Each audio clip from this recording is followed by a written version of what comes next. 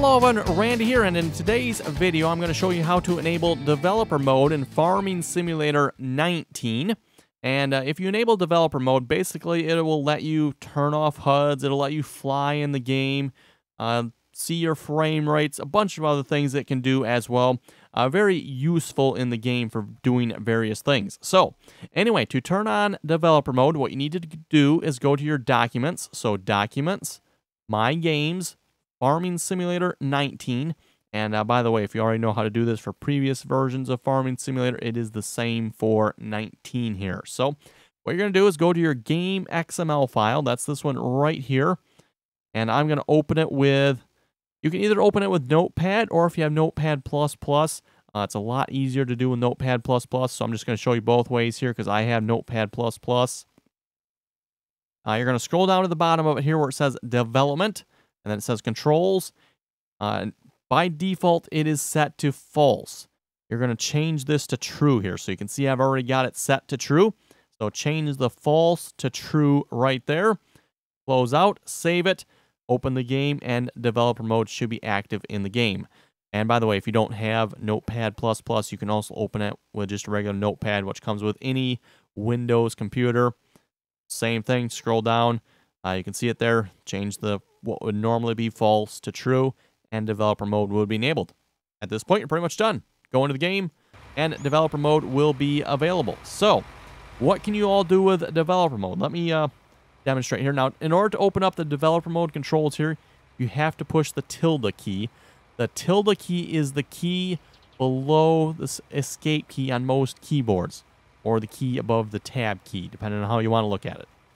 It's also the key before the 1 key. So that tilde key, the funny key that nobody really seems to know what to do with, that is the tilde key there. You're going to push it once. It's going to show you the log. You can look at that if you want. You're going to push it one more time, and you're going to see a blinking cursor there where you can type stuff in. Easiest way is just to tab through the list of commands here, and there's a lot of different commands, especially with 19. Seems like they've added a lot more. We'll just kind of tab through them here. Exit. Should be self-explanatory. Exits the game. Add wildlife animal to debug. Auto-save. Like I said, all kinds of different stuff here. And I myself don't know what all the different commands do. It's not like Giants really tells you. So there's just a couple of them here that I know and find somewhat useful. And of course, if you start having mods, especially Courseplay, Courseplay also adds a couple of controls here as well. If you watched any of my Farming Simulator 17 videos, you've actually seen me use that a couple of times to fix a broken game that has been caused by Courseplay doing something it shouldn't be. Something went wrong. Courseplay, completely locked the game up. Normally, the only way to get around that is you have to close your game.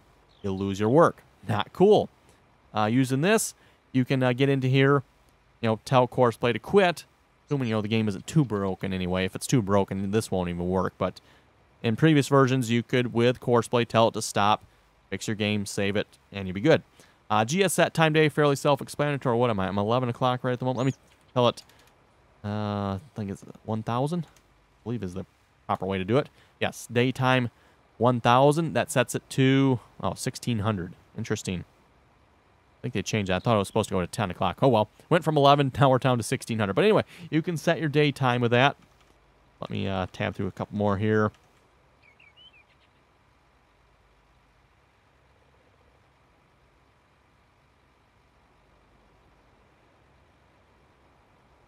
GS toggle flight and no HUD mode. This is probably one I use somewhat often. We're just going to push enter here. So turning that on equals true. We'll just close this here again. Oh, get rid of that. So at this point, you now can activate no HUD, and that is the O key on your keyboard. So if you push O, actually, let me get in a tractor so just it's a little more obvious as to what happens here. So we're in a tractor. You got all the HUDs up, the map's down in the corner, dates and stuff up in the top there. If you push O, all that stuff disappears, so you got no HUDs. I know some people like that. I typically play with HUDs on, just, I get rid of the map there and play like that. But anyway, you can play with completely no HUDs, just O, and it hides all the HUDs. Also, you can fly. So to fly, you have to push J on the keyboard. And then Q and E will raise you up and down. So J activates flight. Q and E will bring you up and down. So Q brings you up. E brings you down.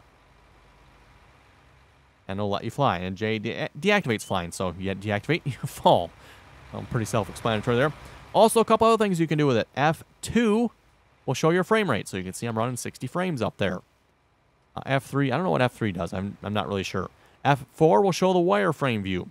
This is particularly useful when getting rid of stumps. So you can see here, actually, let's see, let's turn this back off here. We see it. There's the tree. Now, when you're back in Farming Sim 17, you cut the tree down, grind the stump out. You can see there's stump or parts of the tree that is beneath the terrain. You could turn this on and kind of really see where the stump was and make sure you got rid of the entire stump that way. Particularly useful on maps that caused a lot of problems with logging. That way you made sure you got completely rid of the tree. Also, F5. And let me demonstrate this here. Let's see, where's a good place? How about the spin rate? Sure, let's visit the spin rate here. This is more useful, especially on modded maps. When you're playing on a modded map and you're kind of scratching your head, where is the trigger to dump whatever you're trying to do? You know, you can't find it. Some mod authors just are not good at marking where the triggers are. And, you know, I do get it in real life. You know, you're not going to drive up somewhere. Oh, look at this. They got triggers marked on the ground there. So what you can do is F5. It's going to make the game look really ugly. It probably really kills the frame rate. Yeah, really kills the frame rate too, doesn't it? But it'll put... Oh, there's not... Oh, no, there is 2-1 here. Okay, it's really short. But you can see the triggers in the game here. And emits along with these red boxes and yellowish white things all sticking up out of the ground. Also up on you know, some of the houses and stuff. But what you're looking for here, there's an orange box around where my cursor is too, by the way. I'm not talking about that. But there's this kind of orangish brown box. And I don't know how well this will show up in the video here. But there's this orangish brown box that is the trigger for selling wool here. This is the spinnery, the wool sell point.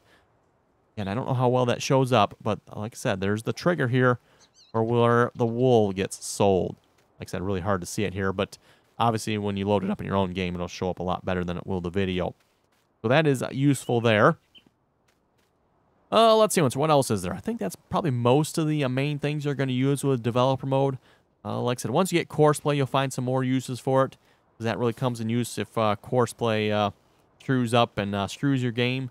You can go into the controls here. Courseplay adds a bunch of controls. Error running. Uh-oh, that's not good. Not supposed to see that there. Attempt to index field current GUI nil value. Huh. Well, that's kind of an interesting error message. Like I said, too, you can see your error messages that way. So... Again, you really don't like to see those, that's for sure. Not when it says something wrong with the Lua script.